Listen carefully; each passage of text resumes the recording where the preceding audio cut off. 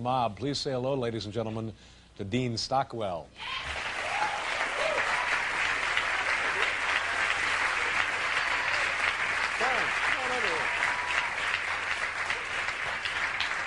Welcome to the program. Oh, my pleasure to be here. Now, can this be absolutely correct? 45 years you've been making films? Doesn't seem like it. No, but it's a long time. What was the first film you made? That's half of the life of the movie industry. Is that right? I found out reading an article about Lillian Gish, and she'd been around a long time, said the industry is 90 years old. It's quite an accomplishment. Yeah, it is. How old were you when you made your first film? I was 7. Is that right? Yes. What was the movie? It was Anchors Away.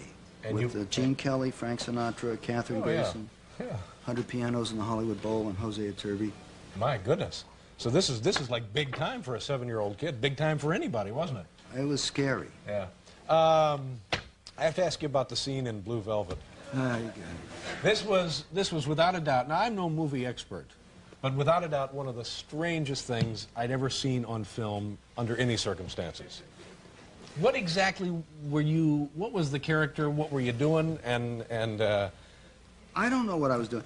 I was going along just out of my imagination. I knew that there was a character in there that Dennis Hopper played. Remember Frank? Right. We remember Frank, yeah, who was breathing out of a tank most of the time. And he was. Frank needed professional help. Is it safe to say that? That's what was in the thing. Yeah. Yeah.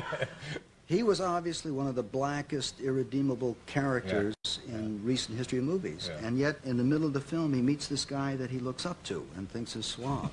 So, you were Frank's mentor. That's right. Oh, my God. So I had to be pretty weird, right? Yeah. And I put the pill in his mouth. So I just thought of the most bizarre character I could come up with, and if it wasn't bizarre enough. But what was the, and I guess for people who have not seen the film, this is meaningless, but perhaps they'll rent it now and hunt up the scene. But what was that little thing, that little clubhouse you ran there? What exactly was that? You know, nobody knows. That was Ben's place, and don't go there. Yeah, and I'll get off this in a second, but this scene really kind of made a dent on You really liked this movie, David. I did. I enjoyed the film, but I was really taken by this one scene. And unless I'm mistaken, you were kind of singing into a trouble light. Yes. It was, Dennis came up with that. He found it over on the side. No one knows where that came from. Well, it was very peculiar, and congratulations on a fine piece of work. For being peculiar. Thank you. You yourself were talking about the campaign with John Chancellor. I understand you were campaigning for... obviously, the Democrats, right? You guessed yes. Now, what is that like? All right. Well, it's really interesting to me. What do you do? What I do, I called up the campaign people, said, I'll make myself available because I want to try and help. I don't want to give up. I want to win this election. And they send me to these various places where the people that are really doing the grassroots root work knocking on the doors and calling on the telephone. And I go to cheer them up. And when I first started, I think it's like an acting exercise. I have to go and make speeches because I don't normally do that.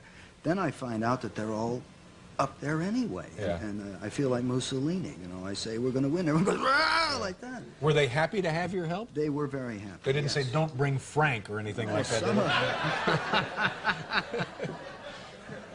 they? Is this your... I hope they were happy to have Is this your first experience with Major League politics? This is the first one, yes. And you think that you will participate again? Yes, I will, because my main concern, at the inspiration of... Now I have a 3-year-old and 5-year-old babies.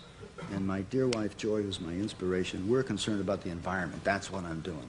That's why I'm doing this. And I think Dukakis is the one that will help us with the environment. I don't think the B word will. You also had a lot of, well, not you also, but there was a period in your life when you stopped making films and then just went to work. You went, yeah. What kind of jobs did you do when you were not making films? Well, the first time was when I was 16. I'd been making films for 9 years. Yeah, that's a career for a lot of folks. That's right, and it was work. It was 6 days a week, and one after another was a lot of work. And I had to get away from that and find out what anonymity was like. So I took what I could get. Because at that point you knew no other life, really. One of your dogs did today. I worked in a bowling alley. Yeah. And I was a prune inspector. I worked on the railroad. I drove the spikes in the railroad and on the signal gang. I worked in offices, all sorts of stuff. Was there a job that you had in those days that you said to yourself, yeah, I could do this the rest of my life? The prune inspector. I Really? thought that was pretty neat, yeah. It was free prunes. Yeah. And how long was that first period in your life?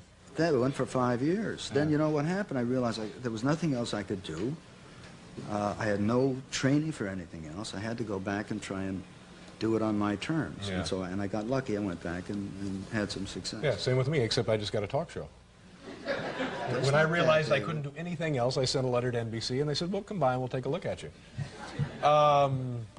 Do you know, when you do a job on a film, are you the character like 24 hours a day? Like, I guess Sean Penn is like that. If he's playing a role, he becomes the character for like the next 6 months. You've got Billy, the convict, on your hands, you know?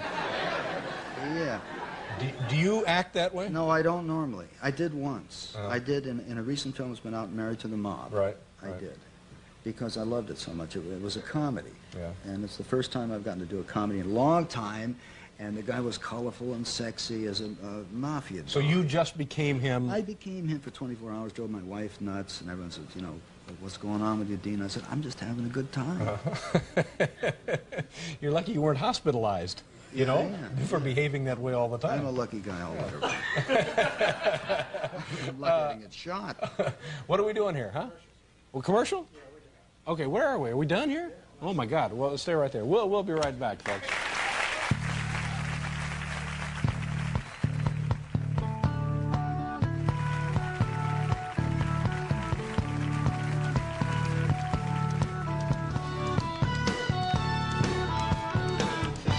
Thank you very much, ladies and gentlemen.